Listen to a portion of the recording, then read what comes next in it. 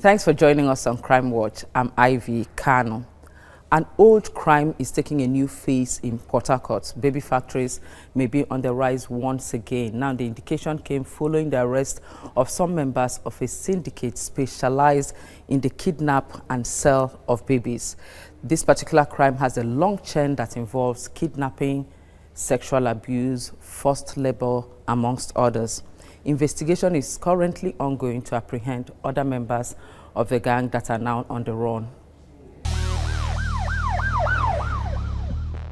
These suspects were arrested for various alleged crimes by the different tactical units of the police in Rivers State within the last 3 weeks. Several arms and ammunition were recovered from them. Expectedly, alleged kidnappers and armed robbers make up the majority of suspects in custody, though recent development indicates that there is a growing underground network that specializes in the sale of babies. Men of the 48 PMF on stop and search in Umerulu Nipping Point intercepted a bus carrying passengers from Port Harcourt to Owerri. On checking the bus, they saw a man who was identified as Chinedu Wachuku, male, 23 years old, with a 5-month-old baby. On interrogation, he could not give a reasonable account of how he came about the child. On further interrogation, he told us that he dumped the mother in a pit and met away with the baby. Luckily, the woman survived. I'm a student in University of Port Harcourt Theatres Department. These two insist that they are innocent. The police accuses them of kidnapping using fake wooden guns, despite their defense that the exhibits recovered from them are just props for movie production. When I wanted to run this production, I wanted to start this production, I had to meet with the DPO. I went to meet with the DPO, Choba DPO, to ask him whether I can make use of a realistic gun. He said no, he didn't grant me permission to make use of a realistic gun. So I had to contact my department. My department, the person that is always in charge of all those props, creating of guns and all those fake guns to use in our department during stage performance. I contacted him. He said I can actually use that. The police paraded a total of 25 suspects, from whom 22 firearms were recovered. Also within the period under review, the police says 8 victims of kidnapping were rescued. We are keeping close tabs on that story, and away from kidnapping, let's talk human trafficking. Nigerians are crying for justice for one Falilat Musbaud connected with her family after spending years in captivity and forced labor. The 20-year-old was trafficked from Ogun State with a false promise of employment opportunities, only to end up as a sex slave and house help. Ms. Falila's grandfather wants the full wrath of the law to be meted out on the 65-year-old man from Benin Republic who trafficked his granddaughter. The 20-year-old Falilat Musbaudin has worked as a house help in different parts of the country, including the Federal Capital Territory, Abuja. Before her ordeal, she was living with her grandfather in Abeokuta, Ogun State, after the death of her father. In 2017, she decided to join his father's relative at Shaki, Oyo State, but left Abeokuta without informing her guardian. Unfortunately, she exhausted the money on her at Igboora and ended up in the house of a suspected human trafficker from Benin Republic. Took her to his custody and started using her for all manner of things, sending her to do house help and all that. The lady who was, as at that time she was trafficked, also got pregnant along the line, and she's now with a baby.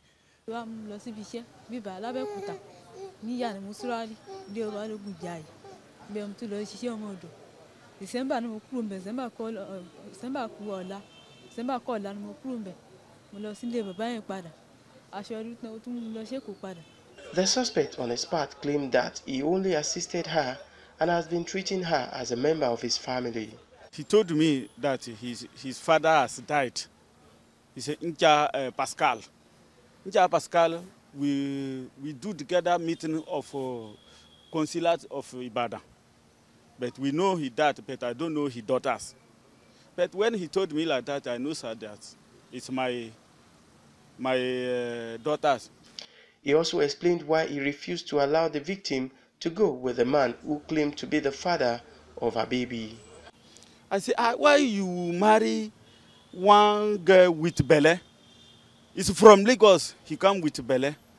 We don't know ever after this that he's chief there, after we come to, with the man who give him Bele. The victim's grandfather on his part want the government to ensure that justice is served. I want them to do the true justice on him. He will be handed over to NAPTIP for prosecution. The commandant urged residents to desist from human trafficking, noting that ignorance is not an excuse. Well, just how sad these stories always are. Now an investigation is ongoing to fish out those responsible for the robbery incident at the Ikeja residence of the late MKO Abiola in Lagos. His family members have now deserted the building for fear of being attacked again, as they were attacked about the same time last year. The point of entry into the building for the robbers is a canal that has been overtaken by thick bush. Behind me is the Moshood Abiola Crescent residence of MKO, where the robbery took place. The whole building has been deserted. We saw a particular woman that came here with a man. She says she's the wife of one of the domestic staff, and since he resumed work, he hasn't returned as at this morning. This unattended canal covered with thick bush located behind the building we gathered was where the suspects came through. Having gained entry into the residence through the kitchen window, the suspects made straight to the apartment of Mrs. Bisi Abiola. Our crew gathered that the family was also robbed about the same time last year. Chairman of the Residents Association said the valley has been a source of worry to all residents. For 2 years now, we've been having this security challenge. Thieves have been invading the estate through the canal, and we've been trying our best to see what we can do to arrest this situation. All the buildings, as you can see, they are all fenced, but there's little or nothing we can do to stop this invasion of these miscreants. So we appeal to the government to please come to our rescue. On the canal, the Commissioner of Police, Hakeem Adumosu, said plans are on to ensure it no longer poses a worry to residents. I contacted the Lagos State Ministry of Environment, because the environment is in charge of that canal. So for the clearing, number one, and number two, so you call it Lagos State Task Force. It's called moving in there. I've directed the task force to move in there, because they have some I call them batchers. So which they leave there now, all those ones will be taken care of. By the time we did that one, there's no more place about for them to stay. Commissioner said his men already have in their custody some members of a vigilance group and were investigating all the information on the voice note that raised alarm on the group. The killing of militia warlord Tawase Akwaza, popularly known as Ghana, should be cause for relief for Nigerians in the North Central, but the truth about the actual circumstances leading to his death has now become the source of controversy. While the army says Ghana was killed in a gun battle in Benue, the state governor Samuel Otom disagrees. A bounty of 5 million naira was initially promised to anyone who could give a useful information that will lead to Tawase Akwaza, also known as Ghana's arrest in 2018. The 5 million naira bounty on his head went as high as 50 million for useful information that will lead to his apprehension, who had been on the run for 5 years. And at the height of his notoriety, he was alleged to be responsible for about 1,300 killings at the spite of insecurity across Benue, Taraba, and Nasarawa states. The militia kingpin, who had enjoyed amnesty under Governor Tom's government, had resurfaced after being in hiding for 4 years to surrender to government for a second amnesty following appeals by community leaders of Sankara Intermediate Area.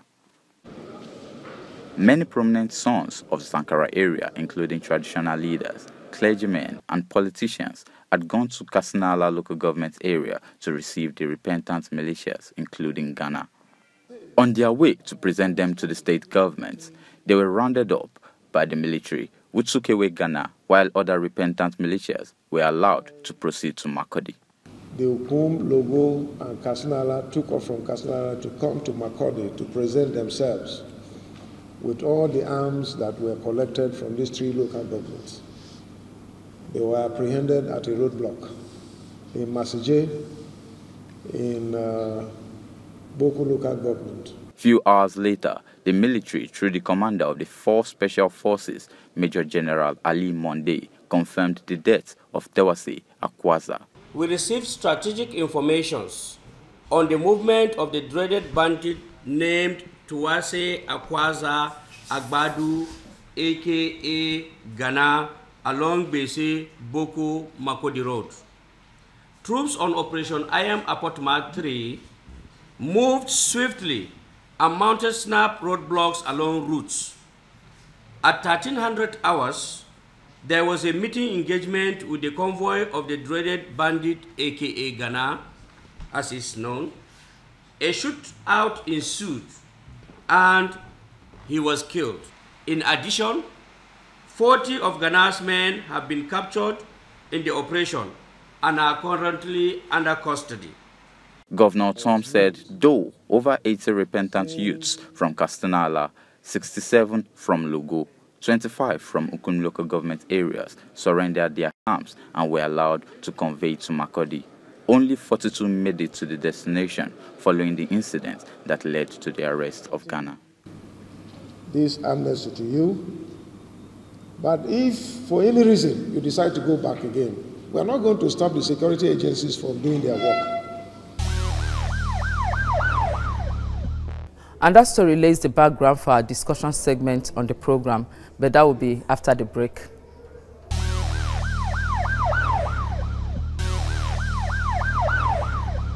A recent security advisory from the Nigerian Customs Service that terrorists are plotting to attack the Federal Capital Territory and adjoining states has placed many Nigerians on edge. This is despite assurances from the military that they are on red alert to quell any threat to public order. This has again brought to the fore the growing concerns that war on terror is far from being won. I had a chat with Air Commodore Darlington Abdullahi, retired, and he outlined some of the challenges in the fight against terror. If you look at the nature of terrorism or insurgency, you know that it's not something that can be dealt with overnight. It's not. In the first place, we have over the years, for decades, failed to develop. When I say failed to develop, I'm talking about particular sections of the country, particular areas, failed to develop in terms of infrastructure, human capital, and whatever. So we have, it's like we are paying back now for the failures we have had for decades. Because in some parts of the country, there are virtually no development, and the educational standard is very low. The human capital in particular, that's started by human security situation, has been so low, so bad that people have been pushed into poverty for so long. And when you have this kind of situation, a lot of people begin to feel the absence of governance. That is, they begin to wonder whether there is government at all. Within the area that they belong. And like Martin Luther King Jr. said, when the people begin to feel that they don't have a stake in any society, they consciously or unconsciously begin to destroy that society. Then such set of people can easily drift into be pulled over by criminals or insurgents into their own fold. And that is exactly what we have witnessed over the years. So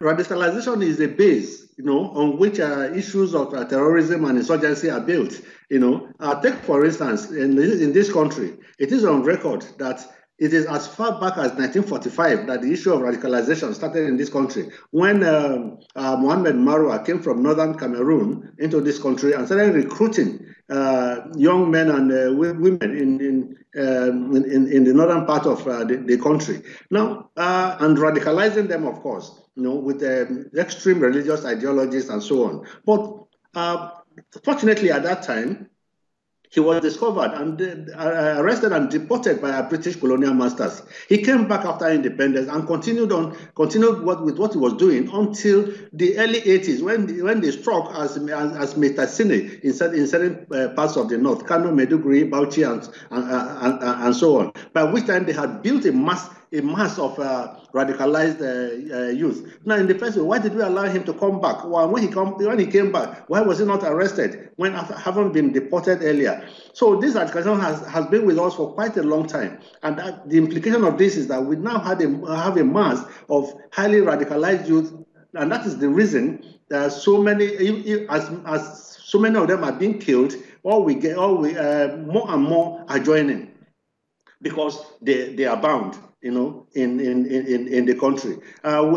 We saw what it was with the Almajiri situation, particularly during the COVID-19 issue, when they were being moved around from one state to the other. These were people that were easily pulled over by the terrorists and so on.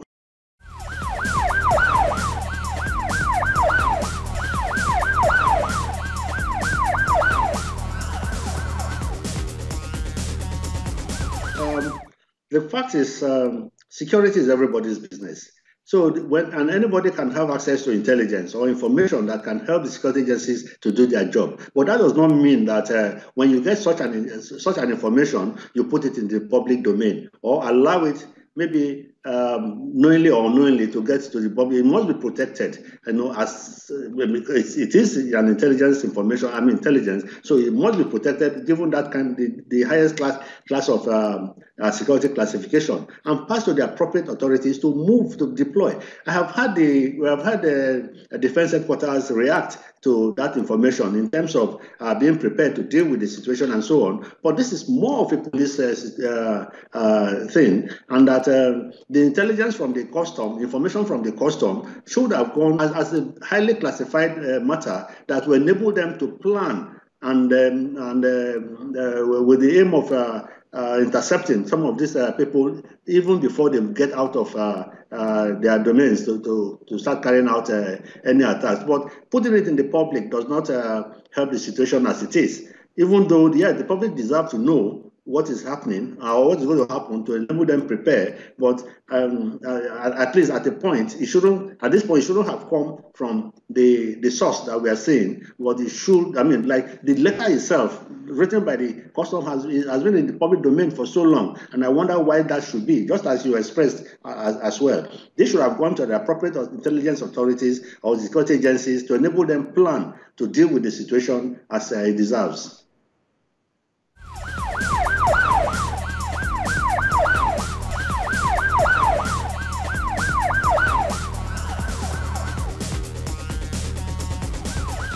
There are quite a lot we have to do. First, in terms of the various agencies working as a team, as we're talking about interagency collaboration, to ensure that all the agencies bring their expertise to bear on the matters at hand. We have a situation in which, like you also rightly pointed out, we have for decades have these porous borders, which through which various arms and small arms and light weapons have been pouring into the country. Not only the borders, the land borders, even through the seas, you have seen them, weapons and so on, being brought in illicit weapons, brought in container loads, containers, and intercepted by, some of which were intercepted by the customs. Some of them have also come in by air and so on. And this is a situation in which all the agencies concerned, that is, whether it is custom, the police, the immigration, they have to, everybody has to get on board and do a proper job. Most importantly, the involvement of the armed forces in internal security operations is quite unnecessary. So the police has to be, the civil police, the civil defense, and other agencies that work with them have to come together to think of how to deal with the internal security situations as much as possible and release the armed forces to enhance border security as much as possible. If we have over 1,400 or thereabout porous points and so on, there's nothing wrong in deploying various agencies to those areas to secure those borders and make it impossible, make it very difficult for such weapons to begin to come into the country.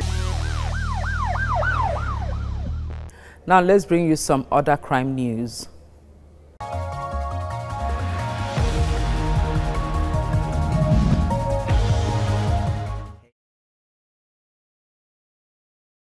An officer of the Nigeria Security and Civil Defense Corps and his counterpart with the Nigeria Police Force, all abducted from their Kaduna homes, have been murdered by their abductors.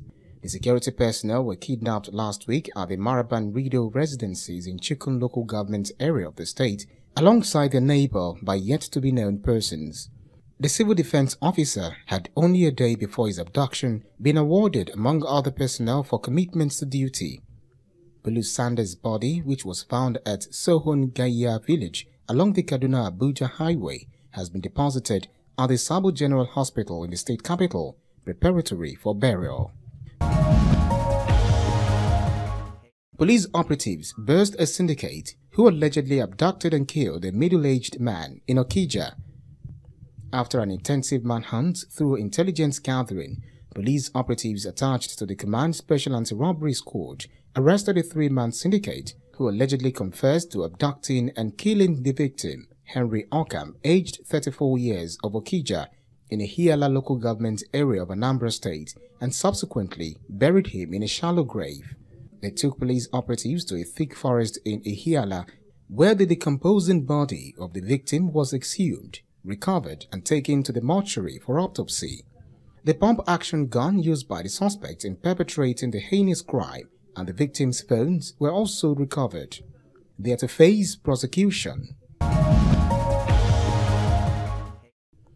Two suspects are in custody of the Nigeria police for their involvement in a multi-million euro scam linked to the procurement of COVID-19 personal protective equipment. 50-year-old Babatunde Adesonya and 41-year-old Akinpelu Hassan were arrested for allegedly defrauding a German company of 14.7 million euros. According to the false spokesman Frank Mba, the suspects cloned the corporate website of ILBN Holdings in Holland to defraud a representative of German government. According to the false public relations officer, Mr. Mba says the suspects fraudulently obtained from the victim the sum of 1.5 million euro and another 880,000 euros an advanced payment for the supply of COVID-19 PPEs valued at 14.7 million euros. Investigation by Interpol Nigeria further revealed that Babatunde Adesonya received 490,000 euros through his Citibank London account and transferred same to an account domiciled with a leading commercial bank in Nigeria.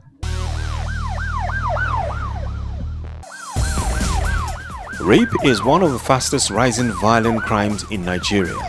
Here are some tips to prevent rape.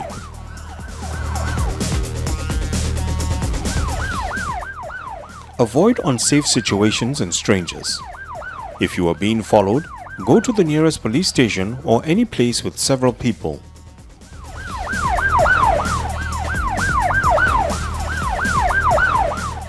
Avoid walking alone. Walk with someone in areas where other people are near. Stay away from dark alleys, bushes, and entryways.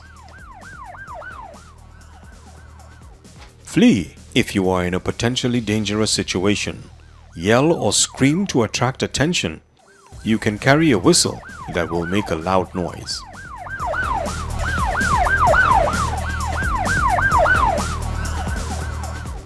Engage in passive resistance by talking your way out of the situation, or active resistance by reacting to startle your attacker.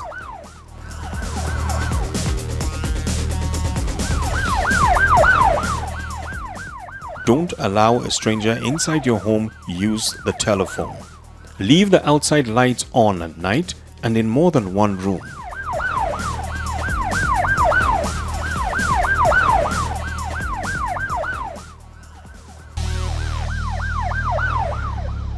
And that's our program today. Thanks for watching. You can send in eyewitness pictures and videos to our email address and social media handles. It's coming up on your screen now. I'm Ivy Kano. I'll be back same time next week.